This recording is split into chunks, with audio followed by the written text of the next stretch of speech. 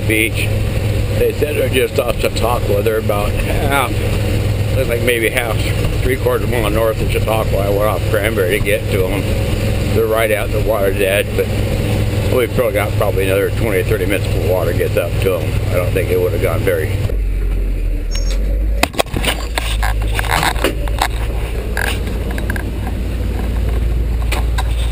Is that a 4-wheel drive? Is it all-wheel drive?